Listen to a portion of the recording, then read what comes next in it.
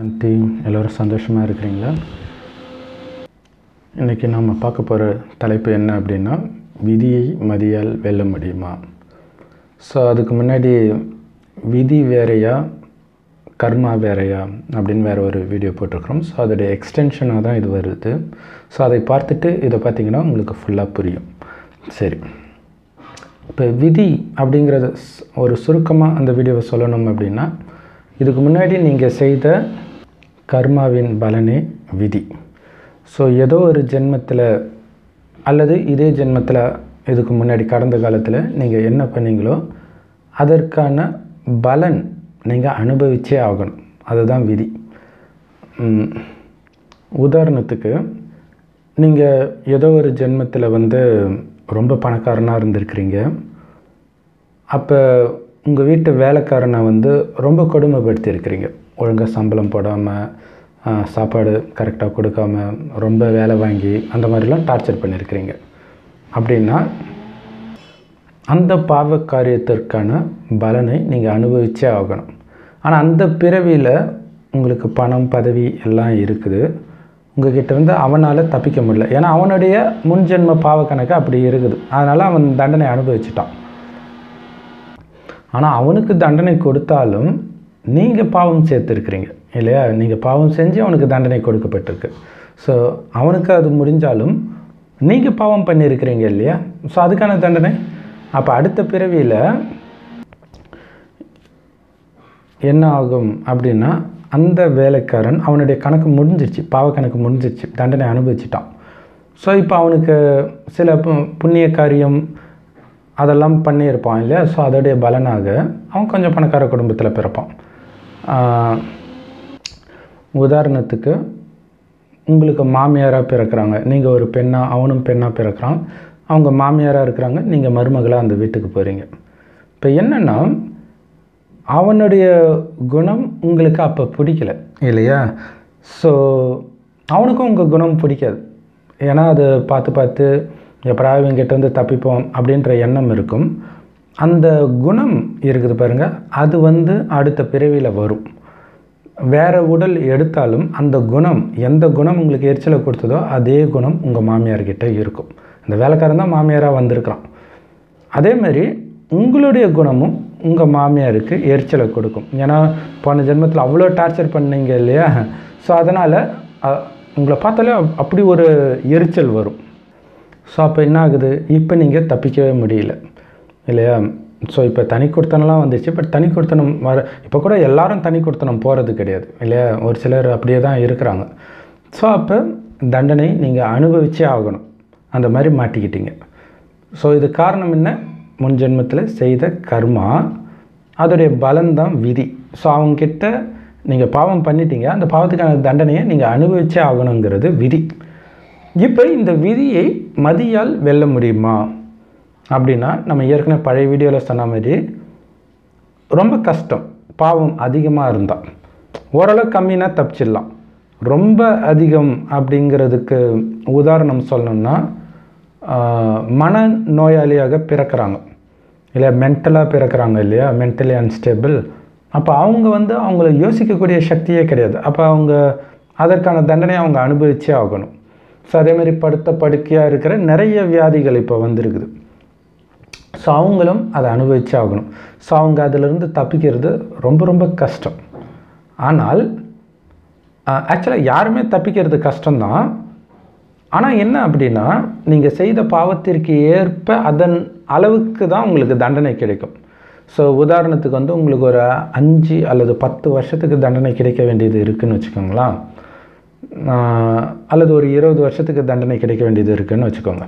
அப்படின்னா என்ன அர்த்தம்? உங்கள் மாமியாரே அவ்வளோ நாள் தான் உயிரோடு இருக்க போகிறாங்கன்னு வச்சுக்கோங்க. ஏன்னா அதுக்கப்புறம் இறந்துட்டாங்கன்னா நீங்கள் எஸ்கேப் இல்லையா? ஸோ அவ்வளோ நாள் உங்களுக்கு தண்டனை கொடுக்கணும். அவ்வளோ பாவம் பண்ணியிருக்கிறீங்க. ஆனால் அதை உங்களால் குறைக்க முடியும், ரொம்ப கம்மியாக குறைக்க முடியும். ஒரு வருஷம் அல்லது 6 மாதம் அப்படி கூட குறைக்க முடியும். மதியினால், உங்களுடைய புத்தியினால் உங்களால் குறைக்க முடியும். ஸோ அதே மாதிரியே மற்ற அந்த நோயெல்லாம் சொன்னேன் இல்லையா, அதுவுமே குறைக்க முடியும். பட் இங்கே எப்போ ஒரு பிரச்சனைனா, மனநிலையே பாதிக்கப்பட்டிருந்தால் உங்கள் புத்தியே யோசிக்காது. ஸோ அங்கே தான் நீங்கள் மாட்டினீங்க. அங்கே வந்து தப்பிக்கவே முடியாது. என்ன பிரச்சனை வந்தாலும் அதை அனுபவிச்சே தீரணும். ஸோ ஏன்னா அதுதான் இருக்கிறதுலே கொடுமையானது. ஏன்னா உங்கள் யோசிக்கிற திறனே நீங்கள் இழந்துட்டீங்க அப்படின்னா எல்லா தண்டனையும் நீங்கள் அனுபவிச்சே ஆகணும். ஸோ அதுக்காக தான் புத்தி நல்லா இருக்கும்போதே அதை சரியாக பயன்படுத்தி பாவக்காரியத்தை செய்யாமல் இருக்கணும். பாவக்காரியம் செய்கிறதுக்கு புத்தியை பயன்படுத்துகிறவன் தான் இந்த மாதிரி மனநோயாளியாக பிறக்கிறது. அதை புரிஞ்சுக்கணும். இல்லை ரொம்ப புத்திசாலியாக இருக்கிறோம், ஒரு பெரிய பதவியில் இருந்துட்டு நிறைய ஊழல்லாம் அப்படி தானே பண்ணுறாங்க. புத்தியை பயன்படுத்தி தான் ஊழல் பண்ணுறாங்க. ஸோ அப்போ மனிதர்கள்கிட்ட மாட்டாமல் இருக்கலாம், ஆனால் கடவுள்கிட்ட தப்பிக்கவே முடியாது. ஸோ அப்போ தான் இந்த மாதிரி நிலையிலும் வருது. ஸோ அதிலும் குறிப்பாக பார்த்திங்கன்னா நிறைய பணக்கார வீட்டிலே அந்த மாதிரி குழந்தைங்க பிறக்கிறாங்க. காரணம் என்னென்னா பாவக்கணக்கு புண்ணிய கணக்கு ரெண்டும் தனித்தனி. ஏற்கனவே சொல்லியிருக்கிறோம் அந்த வீடியோவில். இல்லை நீங்கள் நிறைய புண்ணியம் பண்ணியிருந்தீங்கன்னா நீங்கள் வந்து பணக்கார வீட்டில் தான் பிறப்பீங்க. ஆனால் பாவம் பண்ணியிருக்கிறீங்க, குறிப்பாக புத்தினால் அந்த பணத்தை சம்பாதிக்கிறதே நீங்கள் தப்பான வழியில் சம்பாதிக்கிறீங்க, புத்தியை பயன்படுத்தி அப்பாவி பெண்களை விபச்சாரத்துக்கு தள்ளுறது, இது மாதிரி ஏதோ ஒன்று. ஸோ புத்தியை பயன்படுத்தி நீங்கள் கிரிமினல் வேலை பண்ணியிருக்கிறீங்கன்னும்போது நீங்கள் பண்ண புண்ணியத்துக்கு பலனாக பணக்கார வீட்டில் பிறந்துட்டீங்க. ஆனால் புத்தியை பயன்படுத்தி செய்த பாவத்துக்காக அங்கே புத்தி இல்லாமல் புத்தி சுவாதீனமாக பிறந்திருக்கிறீங்க. ஸோ அந்த ஒரு விஷயத்திலிருந்து மட்டும் 100% தப்பிக்கவே முடியாது இல்லையா? 1% கூட அதை குறைக்கவும் முடியாது, ஒன்றும் பண்ண முடியாது. எப்போ உங்களுடைய புத்தி தெளியுதோ அது அந்த பிறவிலே தெளிஞ்சால் உண்டு, அல்லது அந்த ஜென்மம் ஃபுல்லாக முடிஞ்சு அடுத்த பிறவி தானாலும் ஒன்றும் பண்ண முடியாது. ஏன்னா பெரும்பாலும் அந்த மாதிரி நோயாளிகள் பார்த்திங்கன்னா பாதியிலே இறந்துடுவாங்க. அது நல்லது. ஏன்னா அது என்னென்னா அந்த கணக்கு முடியுது. இப்படியே இருந்துட்டால் ஸோ அடுத்த ஜென்மத்தில் அவங்களுக்கு புத்தி நல்லா வேலை செய்யும். அதுவும் அவங்க எங்கே பிறக்கிறாங்களோ அதெல்லாம் வேறு இருக்குது. சரி, அதனால் அந்த ஒரு விஷயத்தை மட்டும் விட்டுடலாம். அதை தவிர மற்ற எல்லாத்தையுமே குறைக்க முடியும் இல்லையா? மனசு பாதிக்காமல் சும்மா படுத்த படிக்காவே இருந்தால் கூட புத்தி நல்லா இருந்துச்சுன்னா குறைக்க முடியும். ஸோ அந்த விஷயத்தை தான் நம்ம இப்போ பார்க்க போகிறோம்.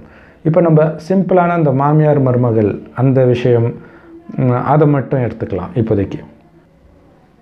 அது கூட சிம்பிளான விஷயம் கிடையாது, அது படுறவங்களுக்கு தான் தெரியும் அது எவ்வளோ கஷ்டமான விஷயன்ட்டு. சரி, இப்போ முன்ஜென்மத்துடைய அந்த குணம் வந்து அடுத்த பிறவிக்கு வரும். அப்போ அவங்களுடைய குறிப்பிட்ட குணம் எனக்கும் பிடிக்கல, என்னுடைய குணம் அதாவது என்னுடைய ஒரு செயல் அவங்களுக்கும் பிடிக்கல. ஸோ இதுதான் பிரச்சனை. அதனால தான் மாமியார் உங்களை பார்த்தாலே எரிஞ்சு விழுறாங்க. மற்ற மருமக கிட்டலாம் அப்படி நடந்துக்கல. அப்படின்னும் பொழுது ஜென்ரலாக மனிதனுடைய புத்தி எப்படி இருக்குன்னா அதை எதிர்க்க தோணும். அப்போ நான் மட்டும்தானா? ஸோ இது அந்த பணிவாக மருமகள் பேசுகிற காலெல்லாம் இப்போ முடிஞ்சு போயிடுச்சுன்னு நினைக்கிறேன் இல்லையா? ஸோ முந்தைய தலைமுறையில் இருந்துச்சு, இப்போ வந்து அது ரொம்ப ரேராக தான் இருக்குது. ஸோ அப்போ உடனே எதிர்க்க தான் செய்வாங்க, எதிர்ப்பாங்க. ஹஸ்பண்டை கீ கொடுத்து தனி கொடுத்தனம் போகிறதுக்கு இந்த மாதிரி ஏதோ ஒன்று வரும். அப்போ என்ன ஆகுன்னா தனி கொடுத்தனத்துக்கே போனாலும் தப்பிக்க முடியாது. ஏன்னா இங்கே அம்மாவை விட்டுட்டு அந்த பையன் உங்கள் கூட வர்றதுக்கு சம்மதிக்க வச்சிட்டீங்க ஏதோ ஒன்றுனால, அப்படின்னா நீங்கள் புத்தியினால் பாவம் பண்ணுறீங்க இல்லையா? ஸோ உங்களுடைய சுயநலத்துக்காக அம்மாவுக்கு செய்ய வேண்டிய கடமையை அவனை பண்ண விடாமல் பண்ணுறீங்க. ஸோ அப்போ ஏற்கனவே பாவம் செஞ்சதுனால தான் அந்த மாதிரி மாமியார் கிடச்சிருக்கிறாங்க. இப்போ வேற ஒரு அதில் நீங்கள் தப்பிக்கிறதுக்காக நீங்கள் இப்போ பாவம் செய்கிறீங்க. அதுதான் அங்கே பெரிய விஷயம். அந்த தண்டனையிலேருந்து தப்பிக்கிறதுக்காக இன்னும் பாவம் செய்கிறீங்க. அப்போ ஸோ அது மாதிரி நிறைய பேர் பார்த்திங்கன்னா இந்த தனி கொடுத்தனம் போகும்போது தான் நிறைய பிரச்சனை வருது. அதுவும் குறிப்பாக அவங்களுடைய குழந்தைய பாலியல் பலாத்காரம் பண்ணுற விஷயங்கள்லாம் பார்த்திங்கன்னா தனியாக இருக்கும்போது தான் அதிகமாக நடக்குது. ஏன்னா குழந்தை பக்கத்து வீட்டில் விளையாடும் எல்லாருமே இன்றைக்கி காம வெறி பிடிச்சி தான் இருக்கிறாங்க. ஆனால் இதே அப்பா அம்மா இருக்கும்போது கொஞ்சம் பாதுகாப்பு இருக்கும் இல்லையா? அதுவும் 100% சொல்ல முடியாது, ஏன்னா ரிலேஷனு அப்படி இருக்குது. ஸோ அந்த குழந்தையுடைய கர்மாவும் இருக்குது இல்லையா? அந்த குழந்தையுடைய கர்மா மோசமாக இருந்தால் அது காப்பாற்றுறதும் கஷ்டம்தான். சரி, இப்போதைக்கு நம்மளை காப்பாற்றுறது சொல்லலாம். அதே முறைப்படி தான் எல்லாரையுமே காப்பாற்றுறது. அது என்ன அப்படின்னா பிரச்சனை என்னென்னா என்னுடைய குணம். இந்த குணம் தான் அவங்களுக்கு ஒரு எரிச்சலை கொடுக்குது அப்படிங்கிறத தெரிஞ்சுக்கணும். இப்போ ஒரு நெருப்பை வந்து தண்ணி ஊற்றி தான் அணைக்க முடியும், இன்னும் நெருப்பு ஊற்றியோ பெட்ரோல் ஊற்றியோலாம் அணைக்க முடியாது. ஸோ அதை புரிஞ்சுக்கணும். ஆனால் நம்ம என்ன பண்ணுறோம், ஒருத்தவங்க கோபப்பட்டால் திருப்பி நம்ம கோபப்படுறோம். அதான் நடக்குது, வீட்லேயும் அதான் நடக்குது, அரசியல்லையும் அதான் நடக்குது, எல்லா இடத்துலையும் உலகம் ஃபுல்லாக அப்படி தான் நடந்துகிட்டு இருக்குது.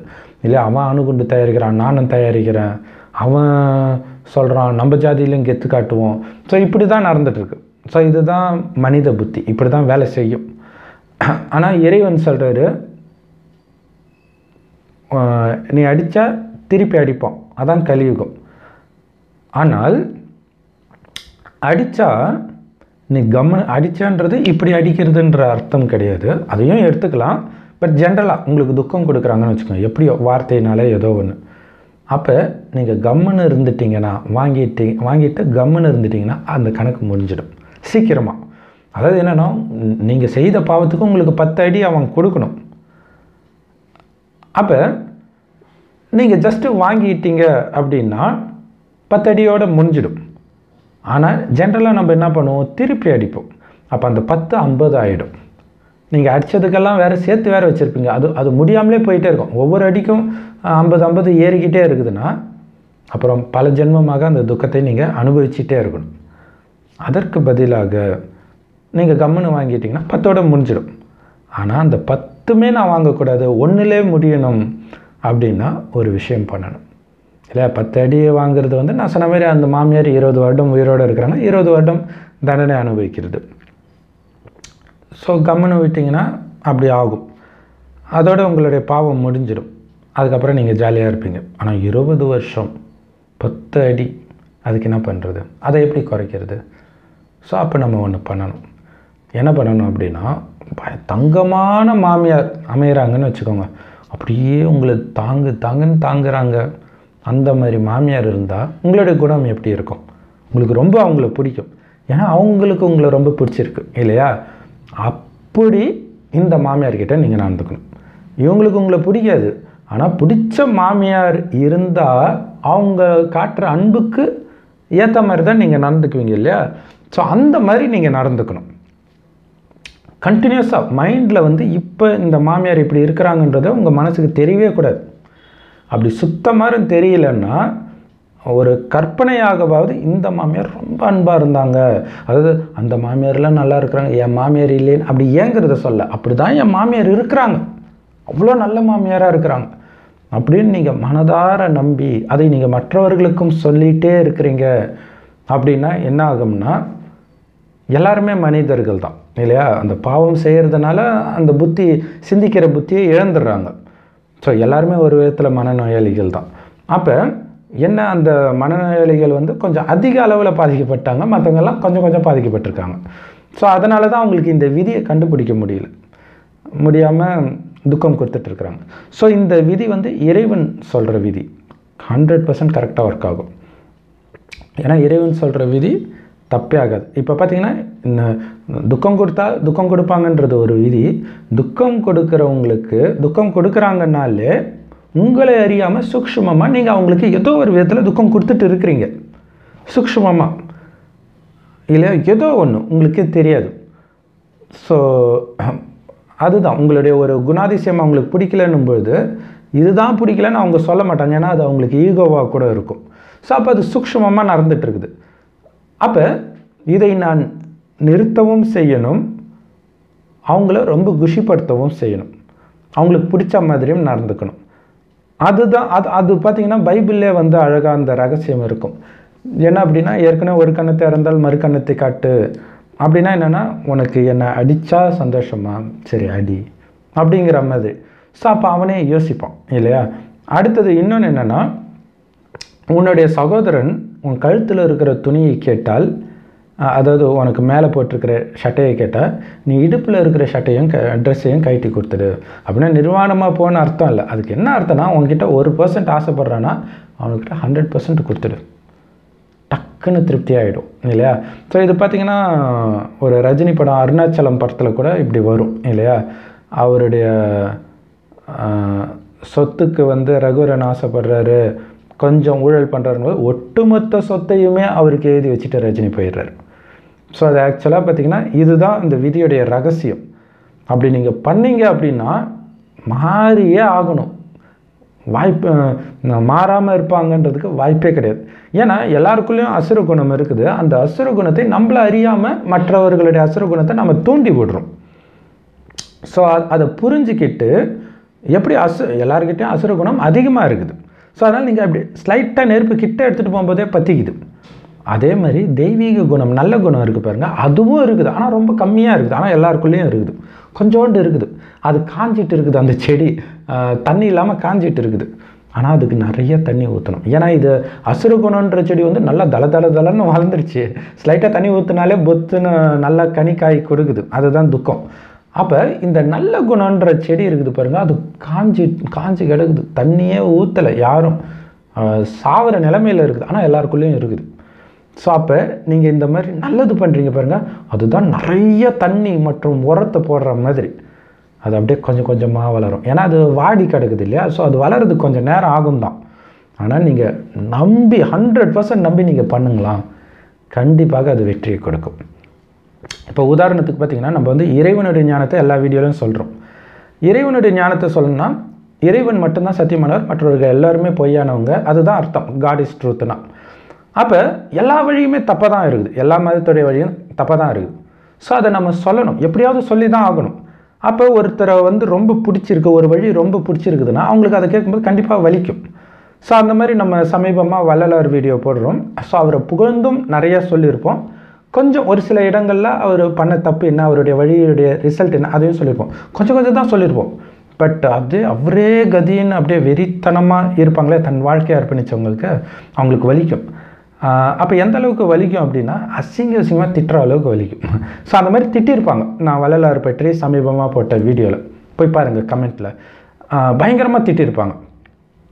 ஸோ அதுவே ஒரு ப்ரூஃப் தான் அது மனித வழின்ட்டு. மனித வழி உங்களை உயர்த்தாது, கீழான நிலைக்கு தான். அப்போ நீங்கள் ஏதோ ஒரு நல்ல காரியம் பண்ணுறீங்க, அன்னதானம் பண்ணுறதுனால அப்படின்னு நீங்கள் நினைப்பீங்க. ஆனால் உங்களுடைய குணம் எவ்வளோ கேவலமாக போயிருக்குது பாருங்கள் இல்லையா? அந்த நம்பிக்கை அப்படி ஸ்லைட்டாக செஞ்சுன்னா டக்குன்னு கோபம் வருது, அதுவும் ரொம்ப மோசமாக இல்லையா? ஸோ அதை நம்ம பார்க்கலாம். அதுதான். அப்போ இப்போ என்ன பண்ணணும் இல்லையா? ஆனால் நம்ம வந்து சொல்லணும் இல்லையா? அவர் பண்ணுறது ரைட்டுனா கட்சி வரைக்கும் அப்படியே போயிட்டுருப்பாங்க. அப்போ கடவுள் வந்துட்டார், சிவன் வந்துட்டார், அவர் வழி கொடுக்குறாருன்னு எப்படி தெரியும்? ஸோ அதை சொல்லியும் ஆகணும் இல்லையா? ஸோ அப்போ சொல்கிறோம், அப்போ வந்து திட்டுறாங்க. அப்போ அவங்க தான் மெயினாக பார்க்கணும் இல்லையா? ஸோ அது கரெக்டு தான்.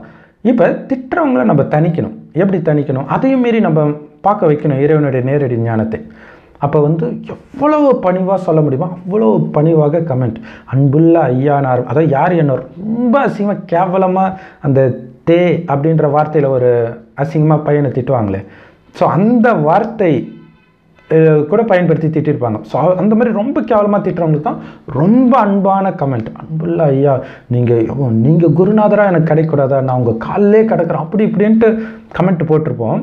போட்டு பார்த்தீங்கன்னா அப்படியே கூலாயிடுவாங்க. ஒருத்தர் கூட திருப்பி திட்டவே மாட்டாங்க. ஆனால் அதை தவிர அவங்க பெரிய அகங்காரமாக காட்டுறாங்கன்ட்டு நானும் உனக்கு தெரியுமா இதுதான் உண்மை அப்படின்ட்டு நானும் ஏன்னா அது ஜென்ரலாக அவங்க போடுற கமெண்ட் வந்து நம்மளுடைய அகங்காரத்தை தோன்ற மாதிரி தான் இருக்கும்.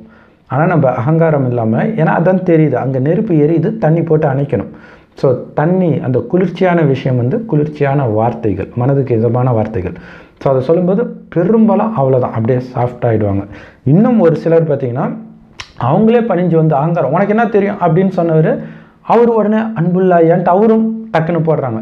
ஸோ அதுதான் அப்போ அந்த குணத்தை தானம் பண்ணுறது. அதை புரிஞ்சுக்கணும். நம்ம வந்து குணத்தை தானம் பண்ணிகிட்டு இருக்கிறோம், அது நமக்கே தெரியல. உதாரணத்துக்கு பார்த்திங்கன்னா, நமக்கு பிடித்த ஒரு நடிகர் அல்லது ஒரு அரசியல்வாதி அல்லது ஒரு தலைவர் இருக்கிறாங்கன்னா அவங்களுடைய குணத்தை ஃபுல்லாக நம்ம அப்படியே கிரகிச்சிட்டு இருப்போம். ஸோ அதுக்காக தான் மனிதர்களை ரோல் மாடலாக எடுக்கக்கூடாதுன்றது. ஏன்னா அதில் முக்காசி தப்பு தான் இருக்கும், உங்களுக்கே தெரியாது. அதுக்கப்புறம் உங்களுடைய வாழ்க்கையில் நிறைய கஷ்டத்தை அனுபவிப்பீங்க. ஆனால் அதுக்கு காரணம் அங்கேருந்து வந்த ஒரு குணமாக இருக்கும், ஒரு குணம் அல்லது பல குணமாக இருக்கும். ஸோ நம்மளை அறியாமல் இந்த மாதிரி ரொம்ப ஃபேமஸாக இருக்கிறவங்களுடைய கெட்ட குணத்தை தான் நம்ம கிரகிப்போம். அதுதான் என்ன பண்ணுறது, கலியுகம் அப்படி தான். அப்போ இந்த மாதிரி கெட்ட குணம் நல்ல குணத்தையும் கிரகிப்போம். ஆனால் நல்ல குணத்தை ரொம்ப ரேராக தான் நம்மளால் கிரகிக்க முடியுது. அது கண்ணுக்கு தெரிகிற மாதிரி ரொம்ப ரேராக தான் இருக்குது. ஸோ அப்போ இப்போ இறைவன் வந்து நல்ல குணத்தை வந்து நமக்கு கற்றுக் கொடுக்குறார். ஸோ அப்போ அந்த நல்ல குணத்தை நம்ம வெளிப்படுத்த அதுவும் அவங்களால கிரகிக்கப்படும். ஸோ அதிலும் குறிப்பாக சம்மந்தப்பட்டவர்கள் வந்து எடுத்தோடனே நீங்கள் நல்லவங்கன்றதை நம்பவே மாட்டாங்க. குறிப்பாக உங்கள் மாமியார் அல்லது உங்கள் கணவன் அல்லது மனைவி, குழந்தை, அந்த மாதிரி. ஸோ அப்போ நீங்கள் அசைக்க முடியாத நிச்சயத்தை இந்த விதி வேலை செஞ்சே தீரும். ஒன்று நான் செய்த பாவம், இன்னொன்று அவங்க செய்த பாவம். இது ரெண்டுமே வந்து உண்மையை பார்க்க விடாது ரொம்ப. ஸோ அதையும் மீறி நீங்கள் மீண்டும் மீண்டும் உடைக்க அம்மியும் நகரும், அடிக்கடிக்க அம்மியும் நகரும்னுவாங்களே. ஸோ அந்த மாதிரி அவ்வளோ அன்பை நீங்கள் கொடுக்க தானாகவே ஒரு டைமில் என்ன ஆகும்னா அவங்களுக்குள்ளே இருக்கிற அந்த அன்பு மலர ஆரம்பிக்கும். நம்ம ஏன் இவ்வளோ கேவலமாக பேசுகிறோம் அப்படிங்கிறத அவங்களே உணர ஆரம்பிப்பாங்க. ஸோ அதுக்கப்புறம் அந்த குணத்தை அவங்களே மாற்றிக்க ஆரம்பிப்பாங்க. ஸோ நீங்கள் அவ்வளோ சாஃப்டாக பேசணும். அது உங்களுடைய ஒரிஜினல் கேரக்டராக இல்லாமல் கூட இருக்கலாம். கல்யாணத்துக்கு முன்னாடி உங்களுடைய கேரக்டராக அது இல்லாமலாம் இருக்கலாம். பட் இப்போ இது இறைவன் சொன்னது. இதை நீங்கள் இல்லையா, அந்த நோய்க்கு தான் மருந்து.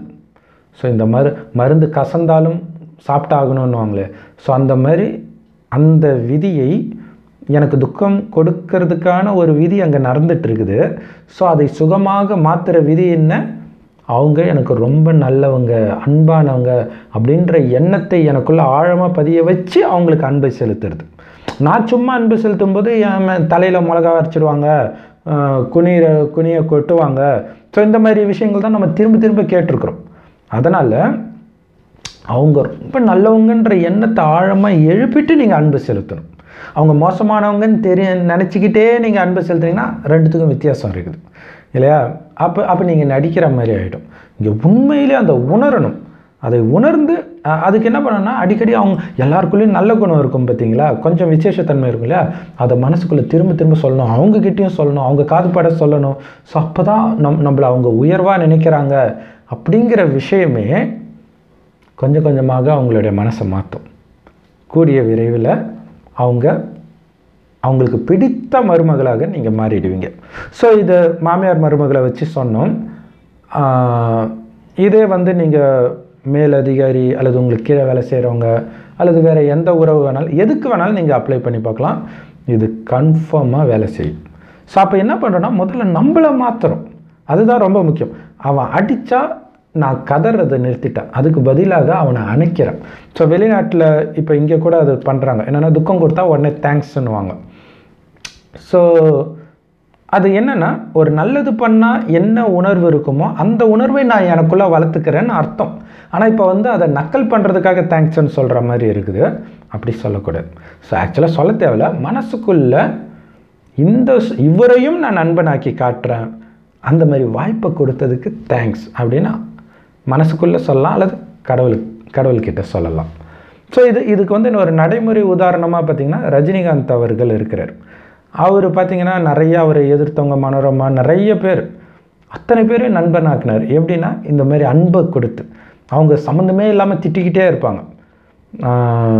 பார்த்திங்கன்னா அந்த கடவுள் பட டைரக்டர் வேலு பிரபாகரன் ஆரம்பித்து இப்போ இருக்கிற சீமான்லேருந்து நிறைய பேர் காரணமே இல்லாமல் திட்டிக்கிட்டே இருப்பாங்க. ஆனால் அவர் திருப்பி திட்டவே மாட்டார். அது மட்டும் இல்லை, வாய்ப்பு கிடைக்கும்போது அவர் புகழ வேறு செய்வார். ஸோ அப்போ என்ன ஆகுதுன்னா, ஸோ அது மாதிரி மனோரமாலேருந்து நிறைய பேரை வந்து அவர் நண்பன் ஆக்கியிருக்கிறார். அதுக்கப்புறம் என்ன ஆகுதுன்னா, இப்போ உதாரணத்துக்கு மன்சூர் அலிகான்லாம் பார்த்திங்கன்னா ரொம்ப மோசமாகவே பேசியிருக்கிறார் ரஜினிகாந்தை. அதுக்கப்புறம் இப்போ வேறு ஒரு கட்சியில் அவர் இருந்தாலும் ரஜினியை பற்றி பேசும்போது அவர் நல்ல மனுஷன் சொல்லிவிட்டு அந்த கருத்தை மட்டும்தான் எதிர்க்கிறார். ஸோ அது எப்படி அவருக்குள்ளே அந்த நல்ல குணம் வந்தது? உள்ளே இருக்குது, ஸ்லைட்டாக இருக்குது. பட் அதை ரஜினி அவர்கள் வந்து அவருடைய பயங்கரமான நல்ல குணம், அவருக்கு வாய்ப்பே இல்லாதப்போ அவர் படத்தில் கூப்பிட்டு வாய்ப்பு கொடுத்து, ஸோ இந்த மாதிரிலாம் பண்ணும் பொழுது அவரை திட்டாங்க மனசு வராது. அது நடைமுறையில் பார்க்குறோம் பாருங்கள் இல்லையா? ஸோ அது நீங்கள் நல்லா கவனிச்சிங்கன்னா தெரியும். ஸோ மீண்டும் அந்த குணத்தை அவர் வெளிப்படுத்திக்கிட்டே இருக்கிறார். ஸோ அந்த மாதிரி தான் வரணும். ஸோ இது வந்து இறைவனுடைய விதி. இது ஃபெயிலாக வாய்ப்பே கிடையாது. ஏன்னா ரொம்ப ரொம்ப மோசமானவங்களெல்லாம் அவர் மாற்றிக்கிட்டு இருக்கிறார். மாமியார் தானே மாற்ற முடியாதா? நம்ம கூட இருக்கிறவங்க தானே மாற்ற முடியாதா? கண்டிப்பாக மாற்ற முடியும். இதை ஒரு சேலஞ்சாக, ஒரு விளையாட்டாக எடுத்துக்கோங்க, ஒரு ஸ்போர்ட்டாக எடுத்துக்கோங்க. சூப்பராக இதில் மதியினால் விதியை வெல்ல முடியும். அதுவும் எப்படி? இந்த விதியை நீங்கள் புரிஞ்சுக்கணும். இந்த விதியை சொல்கிறது கடவுள். அதாவது யார் உங்களுக்கு அதிகமாக துக்கம் கொடுக்குறாங்களோ அவங்களுக்கு அதிகப்படியான அன்பு கொடுங்கன்றார். ஏன் அப்படின்னா, நம்மக்கிட்ட இருக்கிறத தான் நம்ம கொடுப்போம். அப்போ ஒருத்தர் துக்கம் கொடுக்குறாங்கன்னா என்ன அர்த்தம்? அவங்களுக்குள்ள வெறும் துக்கம் தான் இருக்கிறது தான் கொடுக்குறாங்க. இப்போ பாருங்களேன், நம்ம ஒருத்தரை எப்போ திட்டுவோம்? ஒருத்தர் ஏதோ ஒன்று பண்ணுறது எனக்குள்ளே கோபத்தை உருவாக்கிடுச்சு, அந்த உருவாக்குனதை நான் வெளியில் கொட்டுறேன் இல்லையா? எனக்குள்ளே இருக்கிறத தான் வெளியில் கொட்டுறேன். அப்போ எனக்குள்ளே அந்த கோபம் இருக்கிறத எதிர இருக்கிறவங்க தனிச்சிட்டா நான் கூலாயிடுவேன். இதே தான் மற்றவங்களுக்கும். இல்லையா? அப்போ அவங்க உங்களுடைய நிம்மதியை கெடுக்கிற மாதிரி பேசுகிறாங்க அப்படின்னா அவங்க முதல்ல நிம்மதி இல்லாமல் இருக்கிறாங்கன்னு அர்த்தம். அப்போ அவங்களுக்கு நிம்மதியை கொடுக்கறத நம்ம யோசிக்கணும். ஆனால் ஜென்ரலாக அப்படி யோசிக்க மாட்டோம் இல்லை, ஏன் நிம்மதி போச்சே அப்படி தான் யோசிப்போம். ஸோ அப்படி யோசிக்காமல் அவங்களுக்கு கொடுக்கணும். எப்போவுமே நம்ம மற்றவங்களுக்கு கொடுக்கணும், அன்பை அமைதியை கொடுக்கணும், இதை மட்டுமே லட்சியமாக வைங்க. அப்போ இப்போ ஒருத்தங்க பிச்சை கேட்குறாங்கன்னா என்ன கேட்பான்? காசு கேட்பான். அவங்ககிட்ட இல்லை, அதனால் கேட்குறான். அந்த மாதிரி ஒருத்தனுக்கு அமைதி இல்லை அப்படிங்கிறது பிச்சை கேட்குற பாஷை தான் உங்களை திட்டுறது. அப்படின்னா அவனுடைய பாஷையில் எனக்கு அமைதி இல்லை கொடுன்னு அர்த்தம். நீ அவங்கள போய் திட்டினீங்கன்னா என்ன அர்த்தம்? எனக்கும் அமைதி இல்லை, நீ பிச்சை போட்டு போன்னு அர்த்தம். பிச்சைக்காரன்ட்டே பிச்சை கேட்குற மாதிரி ஆகிடும். ஸோ அதனால் அமைதியை கொடுங்க, அன்பை கொடுங்க. வள்ளல் கடவுளுடைய குழந்தை, சிவனுடைய குழந்தை. ஸோ இந்த பழக்கத்தை ஏற்படுத்துறதுனால அவங்கள நம்மளுடைய எதிரியை பயங்கர நண்பனாக நம்ம மாற்ற முடியும் இல்லையா? ஸோ அது உடனடி பலன். இது இல்லாமல் இதில் ஒரு லாங் டேர்ம் பலன் இருக்குது, ஜென்மத்துக்கான பலன் இருக்குது. அது என்ன அப்படின்னா, இறைவன் மெயினாக இந்த ஞானத்தை கொடுக்கறதே அதுக்கு தான். இந்த உலகம் ஆரம்பத்தில் சொர்க்கமாக, நாம் ஆரம்பத்தில் தேவதையாக பிறந்தோம். அந்த தேவதையை தான் இந்துக்கள் கோயில் கட்டி கும்பிட்றாங்க.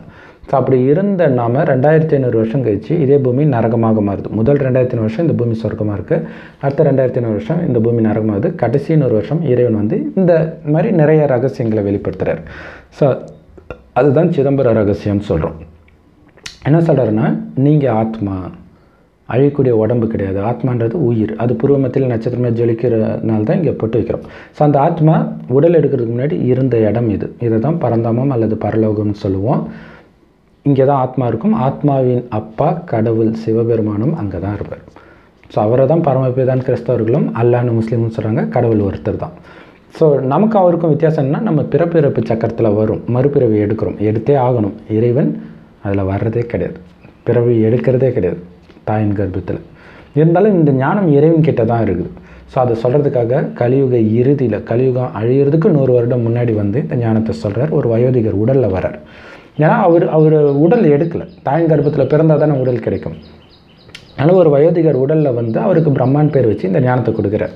இப்போ சொர்க்கத்தில் தேவதையாக நாம் இருக்கும்போது நம்ம எது நினச்சாலும் நடக்கும். அவ்வளோ அன்பாக, அவ்வளோ அமைதியாக இருப்போம். அதனால தான் உங்களுக்கு அந்த சக்தி இருந்துச்சு. ஆனால் அந்த அன்பு அமைதியெல்லாம் கெடுத்தது எது அப்படின்னா, காமம், கோபம், பற்று, பேராசை, அகங்காரன்ற இந்த 5 விகாரம். அது எப்போ வருது? நரகமான பிறகு வருது. ஏன் வருதுன்னா, சொர்க்கத்தில் நீங்கள் அழியக்கூடிய உடல் நினைக்காம ஆத்மான்ற உணர்விலே இருப்பீங்க. ஸோ அதனால் ஒவ்வொருத்தரையும் ஆத்மான்னு பார்ப்பீங்க. ஆத்மா பூர்வமத்தில் நட்சத்திரம் மாதிரி இருக்குது, எதிர இருக்கிறவங்களும் நட்சத்திரம் மாதிரி இருக்கிறாங்கன்னு நீங்கள் அந்த நட்சத்திரத்தை பார்க்கும்போது நட்சத்திரத்தை பார்த்து எப்படி காமம் வயப்படும்? ஸோ காமம் இல்லைனாலே கோபம், பற்று, பேராசை, அகங்காரம் எதுவுமே இருக்காது. ஸோ இறைவனுக்கு ஈக்குவலான சக்தி இருக்கும். மழை பெய்யினா பெய்யும், நில் நினைக்கும். பஞ்ச தத்துவமும் உங்கள் கட்டுப்பாட்டில் இருக்கும். அதனால தான் அவங்கள இன்னைய வரைக்கும் கோயில் கட்டி கும்பிட்றாங்க. அவங்கள நாமளே தான் ஆரம்பத்தில் அப்படி இருந்தோம். நரகத்தில் வரும்போது இந்த காமம், கோபம் இதிலெல்லாம் சிக்கும்போது தான் துக்கம் வருது. ஏன் தெரியுமா? ஆக்சுவலாக இந்த காமம், கோபம் இதெல்லாம் சிக்கும்போது நம்மளுடைய புத்தி வேலை செய்யாது. புத்தி ஒரு மயக்க நிலையை அடையும். ஸோ இப்படியே கொஞ்சமாக புத்தி வேலை செய்கிறது இழந்துடுது கலியுக இறுதியில். அதனால தான் இவ்வளோ துக்கம். யார்கிட்ட எப்படி பழகணுன்னே தெரியல. இல்லை, ஒரு சிலர்லாம் பேசுனாங்கன்னா நமக்கு ஆச்சரியமாக இருக்கும். இவன் இப்படி பேசுகிறானே, இது என் மனசை கஷ்டப்படுத்தணுன்னு கூட அவனுக்கு தெரியாதா அப்படின்னு நமக்கு தோணும். தெரியாதுன்றது தான் உண்மை எல்லாருக்குமே. அதேமாதிரி நம்ம பேசுகிறதும் மற்றவர்களுடைய மனசை கஷ்டப்படுத்தும், அதுவும் அவங்களுக்குமே தெரியாது. ஸோ இப்போ இந்த விதி தெரிஞ்சிடுச்சு இல்லையா? அப்போ அவங்களுக்கு நீங்கள் நிறைய அன்பை கொடுக்கும்போது நம்ம துக்கத்தை கொடுக்குறோன்றதை அவங்க உணருவாங்க. ஸோ துக்கம் கொடுத்தாலும் நீங்கள் அன்பை கொடுக்கணும். இதுதான் பெரிய விஷயம், ரொம்ப முக்கியமான விஷயம். அதை தான் இறைவன் கற்றுக் கொடுக்குறாரு. அதே நேரத்தில் உங்கள் புத்தி வேலை செய்யணும். அப்படின்னா உங்களுடைய புத்தியின் சக்தியை குடித்ததே இந்த காமம், கோபம், பற்று, பேராசை, அகங்காரம். அதுக்கு முக்கியமான காரணம், நரகத்தில் என்ன ஆயிடுச்சுன்னா, சொர்க்கத்தில் நீங்கள் ஆத்மான்ற உணர்வில் இருந்தீங்க, உடல்ன்ற உணர்வில் இருக்க மாட்டீங்க.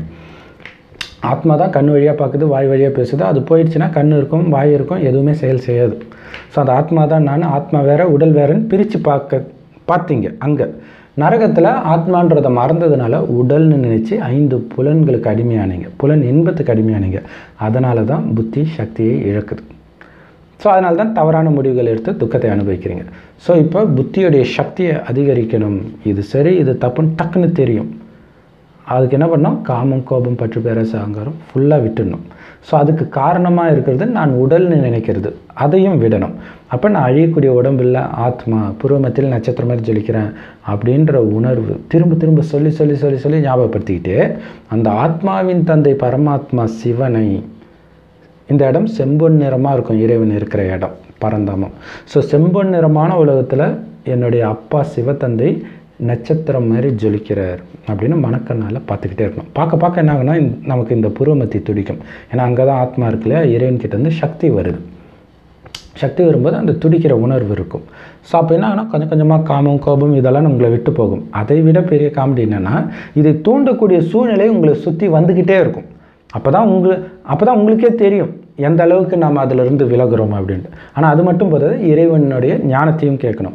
அதை தான் முரளின்னு சொல்லுவோம். எல்லா ராஜயோக தியான நிலையங்களும் முற்றிலும் இலவசமாக போதிக்கப்படுது. யூடியூப்பில் கூட B.K. Saravana Kumar தமிழ் முரளின்னு நீங்கள் சர்ச் பண்ணிங்கன்னா வரும். அல்லது +91 98 946 71743 இந்த நம்பருக்கு நீங்கள் SMS அனுப்புனீங்கன்னா உங்களுக்கு அந்த முரளி வீடியோ லிங்க் அனுப்புகிறோம். அதை பார்த்துட்டு நீங்கள் சப்ஸ்கிரைப் பண்ணிட்டீங்கன்னா தினம் தினம் அதை பார்க்கலாம். தினம் தினம் வரும் புதுசாக. ஸோ அதை கேட்க அவ்வளோ ஆனந்தமாக இருக்கும். ஏன்னா இறைவன் கொடுக்குற ஞானத்தோடைய ஒரு துளி தான் நம்மளுடைய வீடியோவில். அப்போது இறைவனும் ஞானத்தின் கடல், அந்த கடலில் தினம் தினம் மூழ்கி எழுந்திரிச்சா எப்படி இருக்கும் யோசிச்சுப்பாங்க. பயங்கர ஆனந்தமாக இருப்போம். நம்ம குடும்பத்தில் உள்ளவங்க, ஃப்ரெண்ட்ஸு எல்லாருக்கும் இந்த செய்தியை நம்ம தெரியப்படுத்தினா எல்லோரும் இந்த ஆனந்தத்தை அடைவாங்க. ஸோ ஆனந்தமயமான உலகத்தை உருவாக்குவோம். அதை உருவாக்குறதுக்கு தான் இறைவன் வந்திருக்கிறார். அதுதான் சொர்க்கம். ஏன்னா நரகம் முடிஞ்சோன்னா மீண்டும் சொர்க்கம் வரும். இந்த காலச்சக்கரம் அப்படி. இதில் என்ன நடந்துச்சோ திரும்ப திரும்ப அதே தான் நடக்கும். அப்படின்னா 5000 வருஷம் முன்னாடி இதே நேரம் இதே வீடியோவை நீங்கள் கேட்டிருந்தால் தான் இப்போவும் கேட்பீங்க. ஒவ்வொரு 5000 வருஷம் கழிச்சும் இதே தான் நடக்கும். ஸோ அதனால் 5000 வருஷம் முன்னாடி எப்படி இந்த வீடியோ உங்களுக்கு பிடிச்சிருந்தா உடனே லைக் பண்ணி, கமெண்ட் பண்ணி, சப்ஸ்கிரைப் பண்ணி, ஷேர் பண்ணிங்களோ அதே மாதிரி இப்போயும் பண்ணுங்கள். இந்த வீடியோவை இவ்வளோ பொறுமையாக பார்த்த உங்களுக்கும், இந்த வீடியோவை இவ்வளோ பொறுமையாக இந்த கருவியை பயன்படுத்தி சொன்ன நம்மளுடைய அப்பா சிவபெருமானுக்கும் கோடான கோடி நன்றிகள். ஓம் சாந்தி. தேங்க்ஸ் ஃபார் வாட்சிங். ஒரு முக்கியமான விஷயத்த சொல்ல மறந்துட்டேன். என்னென்னா மாமியார் மருமகள் அதை வச்சு சொல்லிட்டேன். சரி, நோய் படுத்த படுக்கையாக இருக்கிறாங்களே அது எப்படி? ஸோ புத்தி வேலை செஞ்சதுன்னா ஒன்றும் இல்லை, இறைவனை நீங்கள் நினைவு பண்ணிக்கிட்டே இருங்க. மற்றபடி யாரும் துக்கம் கொடுக்கல இல்லையா, அவங்க அப்பா அம்மா யாரும் துக்கம் கொடுக்கல அப்படின்னா, ஒருவேளை அவங்களும் துக்கம் கொடுக்குறாங்க ஒரு மாதிரி பேசுகிறாங்கன்னா அவங்கக்கிட்ட ரொம்ப அன்பாக பேசுங்க. அது ஒன்று. இன்னொன்று, இறைவன் நினைவிலே இருங்க. இருக்க ஆத்மாவில் அந்த பாவம் எரியும். ஆனால் அது ரொம்ப முக்கியம். ஸோ அது பாவம் எரிய என்ன ஆகும்னா அதை தாங்கிக்கக்கூடிய சக்தி அப்படி இருந்தே உங்களால் காரியம் செய்யக்கூடிய சக்தி வரும். உடலுடைய வலி உங்களுக்கு தெரியாது. காரணம் என்னென்னா, ஏன்னா அந்தளவுக்கு நம்ம பாவம் செஞ்சுருக்கிறோம். ஸோ அதனால தான் அந்த மாதிரி ஒரு நிலை இருக்குது. ஸோ அதை முதல்ல அக்செப்ட் பண்ணணும். அது முக்கியம். அதுக்கு நான் தான் காரணம் அக்செப்ட் பண்ணும்போதே உங்களுக்கு அந்த வலி போயிடும். ஏன்னா நிறைய பேர் பார்த்திங்கன்னா, இதனாலே எனக்கு கடவுள் நம்பிக்கை இல்லை அப்படின்வாங்க. பாவம் பண்ணது நீன்னு, இதில் காப்பாற்றுறதுக்கு கடவுள் கை கொடுத்தா நம்பிக்கை இல்லைன்னா என்ன அர்த்தம் இல்லையா? சரி, அப்போ நீங்கள் இறைவன் நினைவில் இருக்க ஒருவேளை அது மிராக்கலாக குணமாகக்கூடியதாக இருந்தால் குணமும் ஆகலாம். அப்படியே இல்லாட்டினாலும் அந்த உடல் வேறு நான் வேறு அப்படின்னு நீங்கள் நினைக்க என்ன ஆகுனா, உடல் அனுபவிக்கும் வலியை, ஆனால் அது உங்களுக்கு தெரியாது. அப்போ அது எப்படின்னா ஹாஸ்பிட்டலில் படுத்துருக்குங்க, பக்கத்து பேஷண்ட்டு உயிருக்கு போராடுறான்னா அது உங்களை எதையாவது பாதிக்க போதா? எதுவுமே கிடையாது இல்லையா? ஸோ அந்த மாதிரி அனுபவம் ஆகும், யாருக்கோ ஆகிற மாதிரி ஆகும். ஸோ அந்த உடல்லேருந்து சுத்தமாக விலகி இருக்கக்கூடிய சக்தியும் வரும். ஸோ அப்போ அந்த பாவ கணக்கு முடிகிற வரைக்கும் அது நடக்கும். ஸோ அது எப்படி வேணாலும் முடியும். ஸோ அந்த அளவுக்கு நீங்கள் இறைவன் நினைவிலேயே இருக்கணும். அடுத்த ஜென்மம் சூப்பரான குடும்பத்தில், ஒருவேளை நீங்கள் நரகத்திலே பிறக்கிறதா இருந்தால் நல்ல குடும்பத்தில் பிறப்போம். அப்படி இல்லை, உலகம் அழிகிற வரைக்குமே இருக்கிறோம் அப்படின்னா சொர்க்கத்திலே வந்துடும். ஸோ அதில் நிறைய பாசிட்டிவும் இருக்குது. படுத்த படுக்கையாகவே இருந்தால் இறைவனை நினைக்கிறத தவிர வேறு வேலையே கிடையாது. ஸோ அப்போ பாருங்கள், அதையுமே நம்ம பாசிட்டிவாக மாற்றிக்கலாம். ஏன்னா உடம்புல நல்லா இருந்துச்சுன்னா போய் வேலைக்கு அனுப்புவாங்க. ஸோ வேலைக்கெல்லாம் போயிட்டு வந்து இறைவனை நினைக்கிறதுன்றது கொஞ்சம் கஷ்டம். ஸோ இது ரொம்ப ஈஸி, வரப்பிரசாதமாக இருக்குது இல்லையா? ஸோ இது மாதிரி நீங்களாக பாசிட்டிவாக மாற்றணும். கூடவே அந்த முரளி கேளுங்க, அதை கேட்கும்போது அவ்வளோ ஆனந்தமாக இருக்கும். அடுத்தது, இந்த காமம் கோபம், குறிப்பாக காமத்தை தூண்டக்கூடிய எந்த விஷயத்தையும் பார்க்கவோ கேட்கவோ நினைக்கவோ செய்யாதீங்க. அதுதான் புத்தியுடைய சக்தியை அழிச்சிருது. ஸோ அதில் நீங்கள் கவனம் கொடுங்க. சீக்கிரமாக எல்லா பிரச்சனையிலேருந்தும் வெளில வந்துடுவீங்க. அதை விட முக்கியம், ஒருவேளை பாவத்தின் கணக்கு அதிகமாக இருக்கிற காரணத்தினால வெளியிலே வர முடியாட்டினாலும் அதன் பாதிப்பில் இருந்து வெளில வந்துடுவீங்க. ஏன்னா அதோடைய பாதிப்பு மெயினாக மனசில் இருக்கும். ஸோ மனசுக்குள்ளே அந்த பாதிப்பு இருக்காது. அதனால் உங்களுக்கு எந்த கவலையும் இருக்காது. ஓம் சாந்தி. தேங்க்ஸ் ஃபார் வாட்சிங்.